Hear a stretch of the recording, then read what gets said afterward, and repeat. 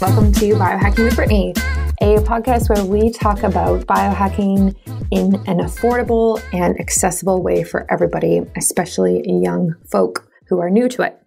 Today, we have Pamela Gold on the podcast. She is awesome. We had a great chat. She is the founder of a place called Hacked Fitness in New York City. It is the first biohacking fitness studio of its kind, and it has really new technologies like the ARX machine and a machine called Carol, which is like a stationary bike for high-intensity interval training. And we basically just dive into fitness and talk about how to work out in the least amount of time and get the best results possible for your body, for your strength, for your flexibility, and all these different markers that you can measure. We also talk about recovery, active recovery versus rest, and we talk about yoga and breath and meditation. So it's a great episode for everybody who is just new to fitness or is just looking for new techniques to do it in a smarter way. So let me know what you think of this episode and enjoy. I'm so excited to have you on the podcast today because not only do you have so much experience with biohacking, but you also opened the first biohacking fitness studio in New York City called Hacked Fitness. Yes. So I would love for you to just dive into that whole journey of like why you did that and how it came about and all about it. Sure. So it really was just such an organic passion how it all happened because I had listened to a podcast probably about 2 years ago now where it was the first time that like biohacking, like I definitely heard the term and it was something that was in my sphere, but it hadn't really bubbled up kind of at the front of my mind or the front of my consciousness until this podcast where this guy, Lorenzo Delano, was talking to Vishen Lakhiani, who's the CEO of Mindvalley, and they were talking about this program called 10X Your Fitness. And so it was in the context of fitness, working out, that they were talking about getting much, much better results in much less time, kind of hacking, the body. And I had a lot of questions about that. I was a personal trainer and super passionate about fitness, but actually reached out to Lorenzo and ended up getting him to coach me for a little while. And that's when I kind of started going down the rabbit hole. And I circled back not growing up, but in college, I was a microbiology biochem major for a couple of years and super into the hard sciences. And so I just kind of like connected all these dots. And then I got really, really into it and started using some of this equipment, one of which is the ARX, which stands for Adaptive Resistance Exercise. And no one in New York had the new versions of the machines. And I got to use them at a Mindvalley event last February, so like a year and a half, almost 2 years ago now. Once I used the new version of that machine, I was just like so blown away by how effective it was. It's like, I just want to use this stuff. So I think I'm going to open up a gym, and then what's all the other great equipment I can add in to really offer the most robust, biohacking offering that we're lucky enough to have at our disposal these days, because there's so much stuff that's so effective and no one in New York City was doing it. I was just like, what is going on? So it was just really like my own passion that made me, I guess, bite the bullet and take the plunge and open up a business. That's awesome. I love that. Those are honestly some of the best businesses that come about is like through passion like that. Well, I would hope too, because it's not for the faint of heart. New York City, rent, payroll, like every month when it's time to pay rent and pay payroll, it's a big breath in, big breath out. It's a lot. Oh, I can see that. So I know you talk about like minimum effective dose of exercise, which is obviously related to like the technology that you have access to at your center. So like, what does that look like? So, yes, we were really lucky at Hacked to have access to a couple pieces of equipment. On the strength side, we have the ARX, like we talked about, and that utilizes the Body by Science, Doug McGuff, I always mess that up, forgive me. But his principle is about the slow and heavy workout. And so you go as slow, about 10 seconds in each direction with super, super heavy weights. The ARX allows us to do that in this computerized adaptive way. So we don't have to like choose what our, 85% of one rep max is. The computer allows us to just kind of work with the machine and against the machine and get maxed out. So we're able to get a really, really effective, intense, and safe workout by being maxed out both on the eccentric, the lowering phase, and the concentric. If I were to try to recreate that in the gym like I was before I had access to the ARX, I wouldn't be able to get all that extra work done on the eccentric, because if I were lifting and lowering weights, I would have to choose the weight that I could both lift and lower. Even though I could lower maybe 3 times as much, I couldn't lift it back up. And so I was limited in that regard with weights. So the ARX just really, really raises the bar on what we're able to accomplish using this effective minimum dose of exercise approach. But even if you don't have access to ARX, you can do that with weights. You can do that, just you don't get as much of kind of that adaptive, really, really kind of high level response that you get with ARX, but you can do it at home too, with a regular strength training workout machine, weights, that kind of thing. So that's on the strength side. And then on the cardio side, we're lucky to have these bikes called the Carol, and Carol stands for Cardio Optimized Logic. It uses artificial intelligence and an advanced algorithm with advanced biofeedback to basically take your fitness level, plug it into the algorithm, and then give you the perfect resistance in 2 20-second sprints, which utilizes something called the Wingate sprint protocol, which basically has been shown to get you to glycogen depletion twice in those 2 20-second sprints. And in under 9 minutes, you get the equivalent of a 45-minute jog. So it's, the high intensity interval, most of us know that is a more effective way to work out. There is this really, really precise interval if you can really get maxed out in that 20-second period, which most of us won't let ourselves do, which is why having artificial intelligence force us to have the right resistance is much more effective than doing it ourselves. But again, even if you don't have access to this Carol bike, you can try to do it on an assault bike, which is my next favorite piece of equipment that's, analog, or you can try to recreate it on a regular bike, just tweaking the resistance. But it's just like, how can we use the latest science, and then in our case, it hacked the latest pieces of equipment to really, really give us this effective minimum dose. And so that's the strength and the cardio. And then we can talk more about, power. We don't have anything at Hacked right now that gives us an effective minimum dose of power. I do that on my own, the plyo, I jump and I do all the things that I do because I'm strange like that. I'm like a very active mom and I play with my kids. But at Hacked, we focus on the strength and the cardio, and then the recovery, which is the other integral part of leveling up our fitness level that most of us don't pay enough attention to. Yeah. That's amazing. I've never heard it described like that.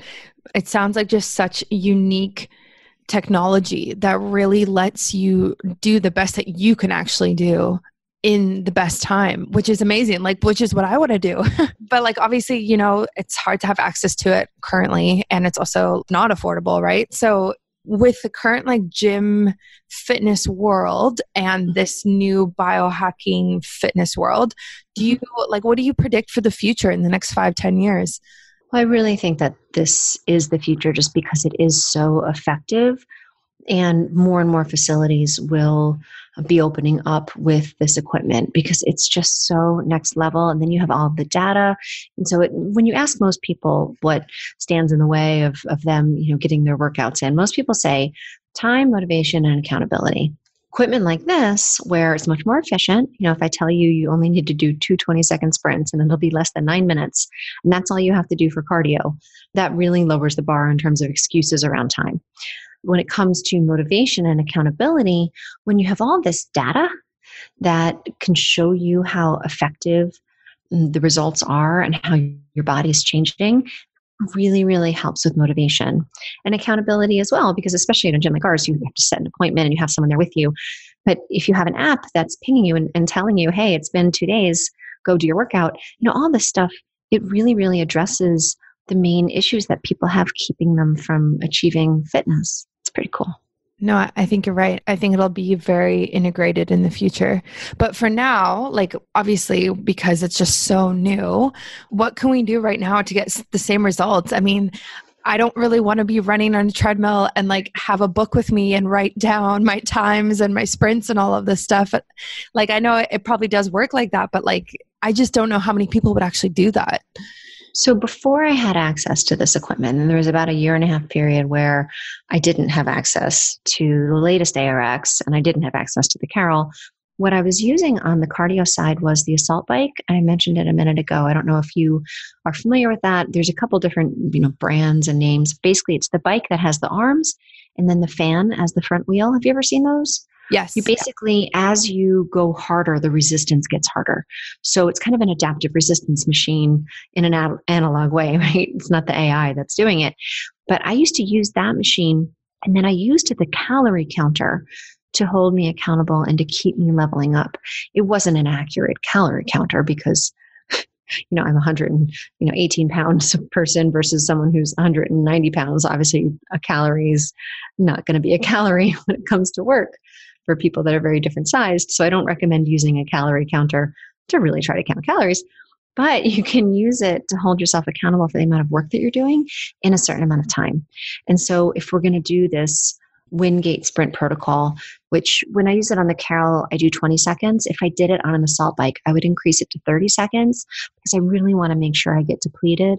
And when I'm doing it myself, I'm more likely to hold back just because our brain is wired for survival. So our brain is wired to tell us that we have to stop well before we actually have to. So it's like, it keeps us safe, but it also keeps us from really thriving. So because of that, if I'm doing it analog, I put an extra 10 seconds on the sprint, and then I do my best and I see how many calories I burn in that time. And then I'll take my, recovery. It'll be like a 3-minute or 2-minute recovery. And we should feel really awful. After that 30 seconds, we should feel like a wave wash over us of just like, I feel like I may die. Nothing as horrible as that sounds, but that glycogen depletion feeling is not a good feeling. So you kind of want to lean into that discomfort and tell yourself that you're fine. And then do it again. So 3 minutes of recovery and then do another 20 seconds. And you can watch your calorie counter and see where you start and where you finish. And then you have your benchmark. And then every 2 days when you do it again, try to do at least that, if not better. And then trust the process. You don't have access to, on Carol, they give you an octane score, which is a rough equivalent of a VO2 max. And you can see how that gets better over time. But you can use the calorie counter to see how that gets better over time. And so you can do that type of workout really with any piece of equipment.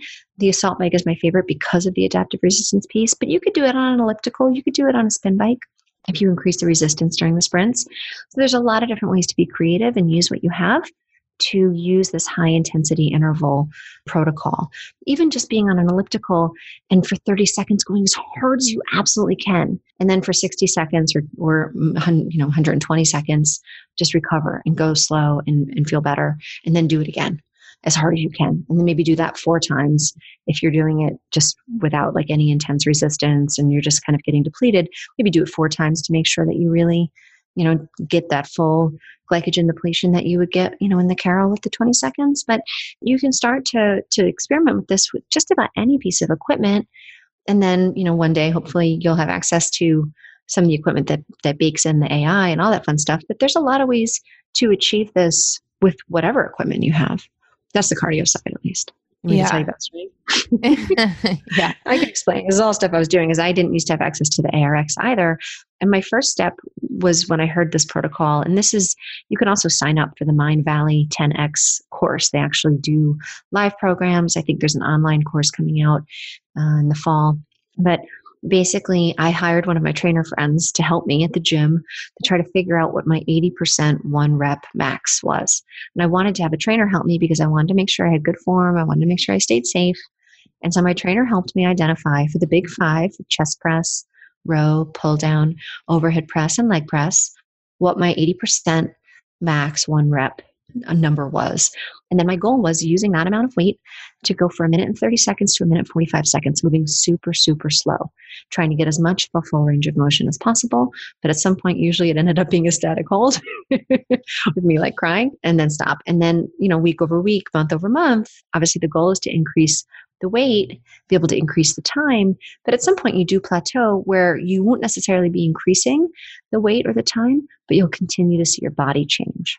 And that is why we're doing all this, is to really be as healthy as possible, have more muscle mass, see our body be, as healthy and fit as possible. It's pretty interesting how quickly the body adapts to the changes that you make.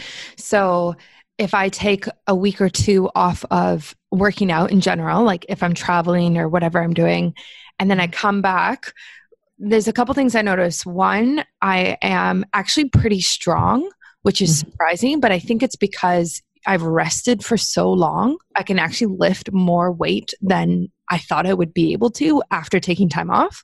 And then the other thing is like with HIIT and cardio, I definitely lose stamina. But then within that first week back, say I'm doing HIIT like every other day, by the time it's the third or the fourth time that week, I'm already like moving up really, really fast. And it's crazy, like what you run at on a Monday and what you run at maybe the week after is like so different. And you're like, how was I only doing this last week? And it's crazy.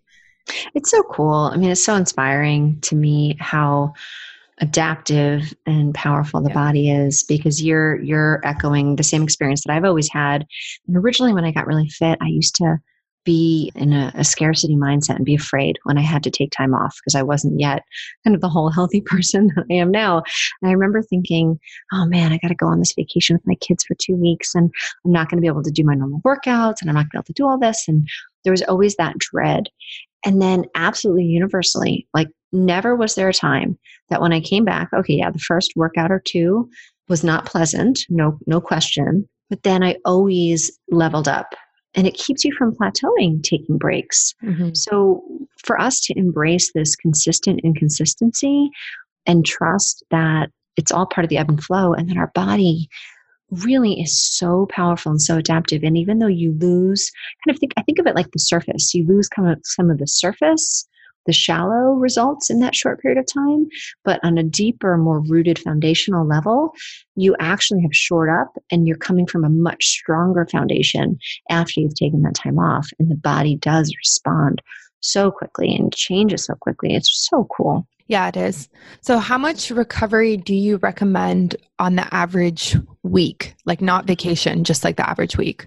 Yeah. So, I mean, it's such a personalized thing. That's why, keeping our HRV in the front of our minds, keeping our sleep in the front of our minds, have as much like real information as possible in the front of our minds and trusting that, because any given week, so much is going on in our environment. We could be fighting something off. There could be extra stress in our family or at work or personally, whatever. We could be exposed to more toxins, physical toxins, emotional, spiritual toxins. And so it really is so dependent on what's going on. I think a general rule of thumb is that if all things are equal and you're a completely average person, you want to prioritize a good, I say hours of recovery in between your activities and in between those hard workouts. At the end of the day, if you're really doing a hard ARX workout, most people need 4 to 7 days off from real intense work, or you're not going to be getting the real results from it. If you're not doing something that hard, then obviously you're not going to need as much recovery. So all this stuff, the long story short is it really depends. And that's something that when you come to HACT, I try to teach everyone to listen to their own biology and all the data that we have access to and what our body's telling us, because it's such an individualized thing. And I want people to really learn to listen to their bodies, because you'll know what your body's saying more than any kind of on average, what the real answer is, Yeah, it's been very hard to learn and accept that recovery is needed. Well, we're kind of raised in that, scarcity mindset around laziness, and we're taught these really awesome mantras, like take action every day, towards your dreams, which are great. It's just when it comes to our bodies and our biology, we really need to honor the full spectrum of both phases, the catabolic and the anabolic. The catabolic is when we break down our body, we're actually doing the micro tears and stressing our body out when we work out.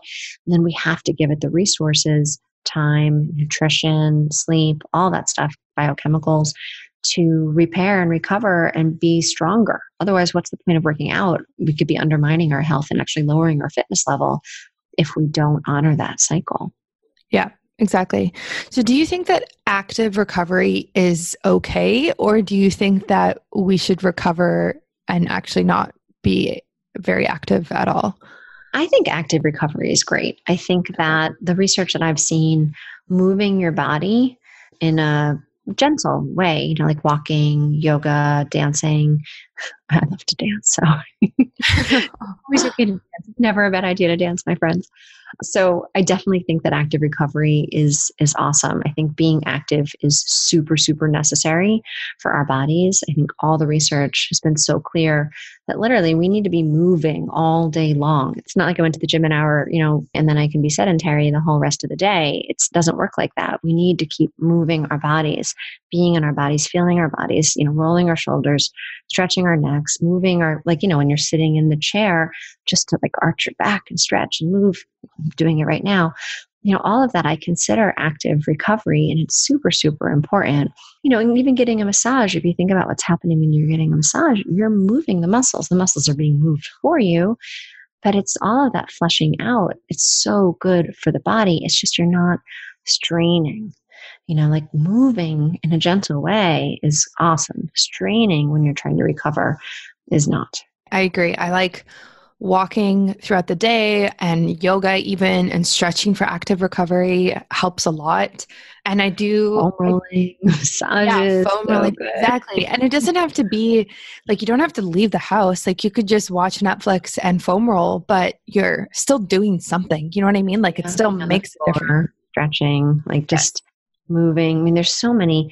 I mean, I one of the things I studied was teacher training for yoga, and that was so helpful. Not that I teach yoga really very often, but just remembering, being connected with my body and feeling my body move and stretching. And it's so good being present in your body and honoring that it feels so good to move it. It feels so good to touch it, to move it. It's all good stuff. Yeah. Yeah. What I like about yoga is the element of like active meditation that it kind of has. Yeah. And I'm not one to meditate very well. Like it's the same thing with recovery, right? Like doing anything that's very calming it's hard for me to accept it, because I automatically think like this is a waste of time and I could be doing something more active. So the active meditation part of yoga is something that I actually really enjoy with it. And I can speak to that too, because I was definitely like that. I remember really, really well after I had my second little one, and I was going to the gym regularly because I had a lot of weight to lose. I remember going to a yoga class, and I literally only had an hour when I had a babysitter. I could get out of my house, and I was like downward dog and then warrior, and I was like, this is torture. I only have an hour. I need to be moving. I need to be kicking. I need to be sweating. This is not good enough, right? All that judgment around enough. Mm-hmm. And it took a long time and a lot of patience for me, and I had one really good friend who was getting private yoga instruction in her apartment, and she kept making me go.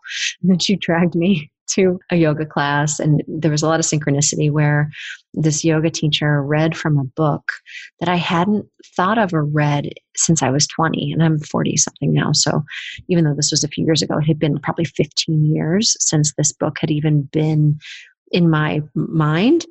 And so she read a passage from this book, and this book was like this magical, mystical book that had fallen off the shelf bookstore in Denver, Colorado. And I'll never forget it because it was the first book on Buddhism and meditation that I had ever been exposed to. And it really changed the trajectory, like opened up a lot of ideas and paths that I hadn't ever been exposed to before. And so when I went to this yoga class and this teacher starts reading from the book, I was like, oh my God, it's a sign. And so I started going to the yoga class and sticking with it, even though it was like really out of my comfort zone to have to be so still. But after I'd go to class, I felt so good. And I was like, there's like something to this. And so I made myself commit to it for 3 weeks. And after those 3 weeks, I was sold. I was like, there's something about this that is opening a source of power in me. This getting out of my comfort zone in this stillness was just transformative, because it wasn't something that I was never wired to do that. I never felt safe enough to be still, to be quiet. It was just like, why would one do that? There's things to do. We're trying to get ahead. We're trying to get better. We're trying to grow. Like sitting still seems like the opposite pursuit, not realizing that there is infinite more peace or infinite more power in peace than we'll ever find in any activity. And it's totally counter reason and counter anything that we experience in the solid world. But once I started to meditate and have an active meditation practice, my entire life changed. Like HACT wouldn't exist if it weren't for my meditation practice and the spiritual awakening I had a bunch of years ago. So I used to think that meditation was not for me, just like some people like to swim for exercise, and that just is not me. Don't make me get wet, pool. But meditation, I thought was that. And then once I committed to a practice, and I started small, just like 1-minute meditations, and then 2-minute meditations, and I would notice how I felt afterwards and notice how good I felt. Then 5-minute meditation, and then ultimately up to 18 minutes, and changed my life. That seems to be the same story or very similar to most people who try meditation. Is like they just start small and then they build on it, and then they couldn't even imagine life without it because it's so reflective and it's so calming for the nervous system, and it's just like so different from the go of the world, of the corporate world, of the entrepreneurial world, whatever you're doing, that it's really a breath of fresh air. So yeah. Well, it's the source of so much power. It's the source of so much bravery. It's the source of so much clarity, so much wisdom, so much inspiration. It's just, it's so funny. It's like, it's almost like if you were a tree and you didn't realize you had roots. You're like, I'm just up here. And I'm like, you don't realize that you've got this whole root system that's the source of your stability and source of your nutrients and the source of everything that you need to survive. And you just don't know that it's there under the ground because you don't ever look under the ground. But then when you start to sit quietly, it allows you to go under the ground and tap into those roots. And it's like, oh my gosh, this is like, this is, oh my gosh. Yeah, I love that. So for people who don't meditate and want to start and know about the benefits and they always hear about it, do you have any recommendations or advice for them? Totally. I mean, literally just Google 1-minute meditation and see what picture or what link calls to you and just click on it. And if that one doesn't do anything for you, try another one. It's one of those things. It's like, just keep looking for a teacher or a practice that sticks, and just don't stop looking, because you're going to find someone who resonates with you. You're going to find someone that, even though a million other people had told you the same thing, suddenly when they say it, you feel it resonate in a way that's different. And then when you do the practice, you'll feel much different results from it.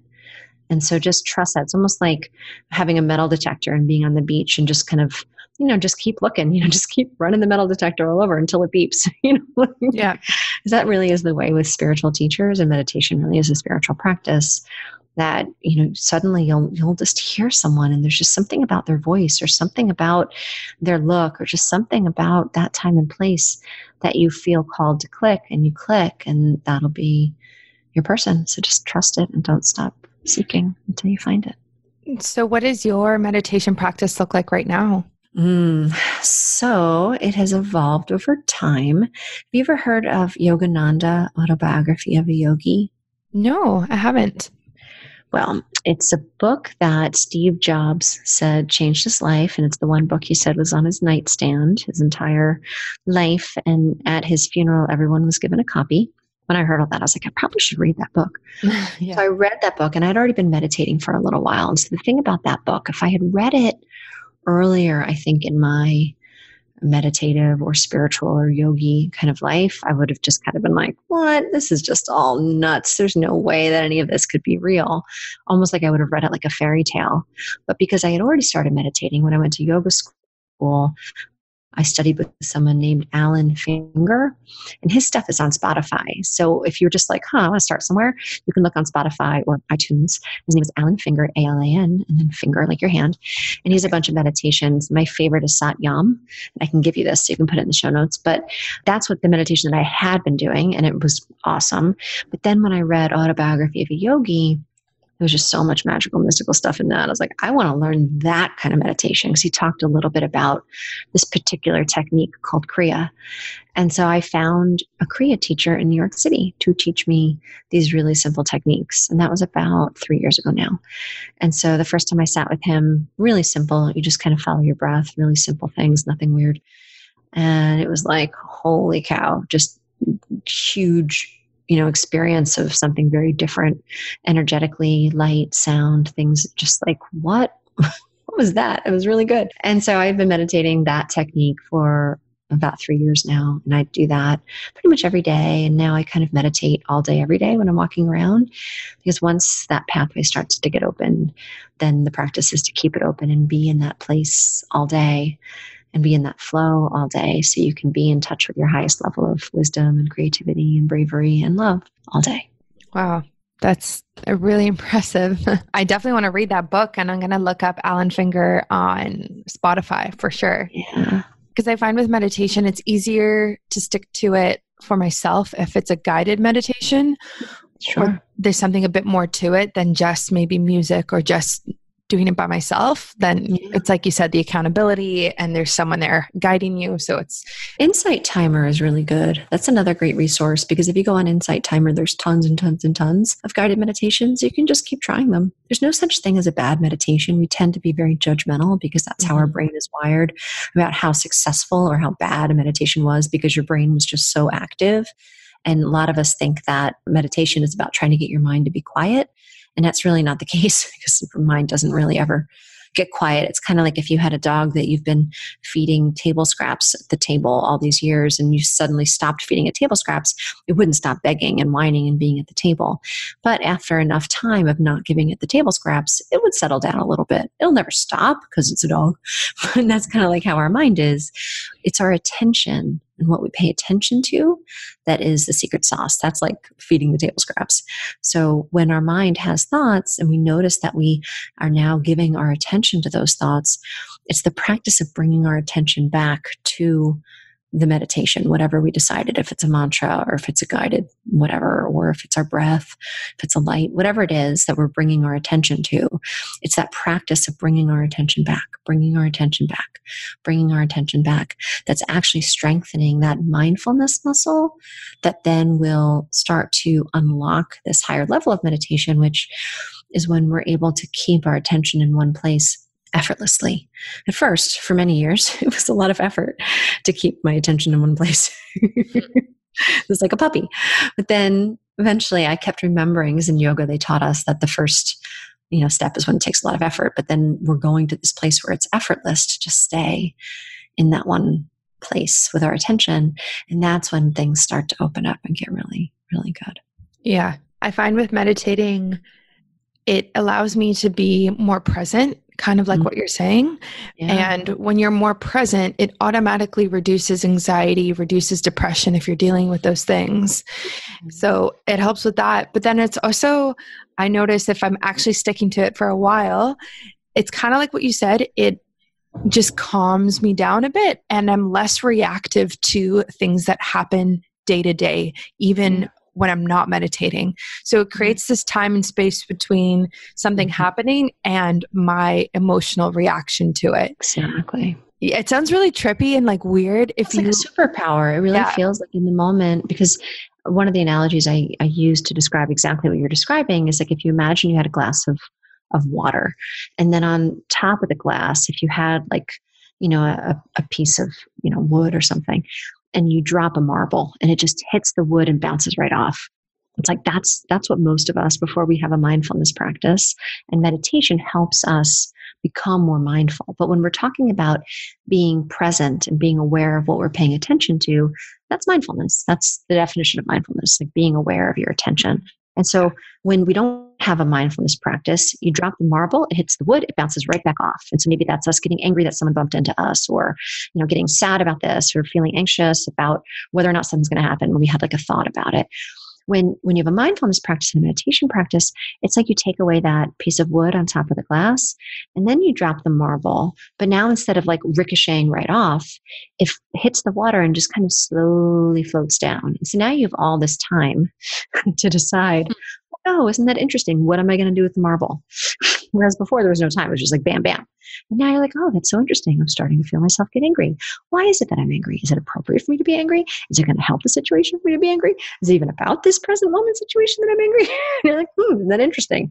And then you're like, well, that's weird. I didn't used to have all these thoughts and awareness around my anger before. I would have just already told them that they're a bitch. And this is going to be strange. So yeah, I mean, all of that, it makes us better humans. Because we're going to get triggered. We're going to have fear. We're going to have feelings, emotional triggers around all the things that are happening. And half the time, It doesn't even have anything to do with that present moment. And if we have a mindfulness presence, practice, and we have that presence, we can evaluate that and then decide what the next constructive way to handle the situation is. And we'll be that much more effective. We'll be able to diffuse, disarm, navigate, stay true to our values, stay on course, get better results from our life. It's good stuff. It is. It is. And it's actually quite addictive once you get, into a meditation practice, because it just has that sense of release and relief that comes with it. That feels so good. I told my sons, I have a 13-year-old and a 10-year-old. And so I was telling my sons, we had the whole big drugs talk. Mm-hmm. And when I was younger, full disclosure, I definitely experimented with just about everything under the sun, because that's how I am. and my son, was talking about, he was curious, and we were talking about all that. And what I said to him was, I really hope that you experiment with meditation before you decide you want to experiment with drugs. Because if I had known then what I know now, I would have skipped a lot of risk, a lot of unhealthy choices, because meditation really unlocked everything that I was seeking with all of the substances I was experimenting with. Just wanting to feel better, wanting to feel at peace, wanting to feel safe, wanting to feel happy, wanting to feel excited, wanting to feel alive, right? Whether I was avoiding something or wanting more of something, meditation is the healthy answer to all of that stuff. And it's so much more effective than drugs. And the results will enhance your life as opposed to mess up your life. Yeah. Yeah. There's no come down from meditation. No, usually it just gets better. Yeah, exactly. Well, thank you so much for coming on the podcast. I feel like I just learned so much from you, and you're also so easy to talk to. Is there anything that you would like to leave our listeners with that has to do with meditation and exercise, like we talked about, that's easy for them to implement today? Well, I think, we talked about finding that meditation, going on either Insight Timer or Spotify and making a commitment. I'm a big fan of commitment and acceptance therapy, where it's all right, here I am now, and this is the commitment I'm going to make for myself. But to make a commitment to yourself, so you know what, I'm going to try this for 3 weeks. For 3 weeks, I'm going to put it in my calendar, and I'm going to commit to myself that I'm going to do it every day. And we're talking start with 1 minute, start with 2 minutes, 5 minutes. I mean, we can always find a few minutes to meditate. So I would encourage you to make a commitment and stick with it and notice how you feel. And that would be it. Yeah. A minute a day is definitely doable. Yes. Yeah, I think so. And then a go-to when you're starting to be to be great, I'm going to do my 1 minute meditation right now, instead of freaking out, and just see how I feel.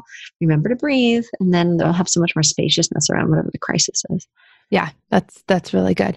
Well, thank you so much. I will put everything that you mentioned into the show notes and link to Hacked Fitness for anybody in New York City. And I actually really want to come there at one point. Yeah, come play. We have a lot of fun. Okay, awesome. Thank you. Thanks for tuning into this episode. Everything is linked below, all about Pamela's fitness studio, Hacked, also about the different books that we mentioned and the apps, and my website, Instagram, Facebook, all that good stuff. Please let me know what you think of this episode. You can either leave an iTunes review, or you can shoot me a message on Instagram. I respond to everybody within a reasonable amount of time lately. So yeah, let me know what you think, and thanks for listening, and tune in every week for a new episode when we explore affordable and accessible biohacks with some of the coolest biohackers out there in the world and health experts right now. Thanks.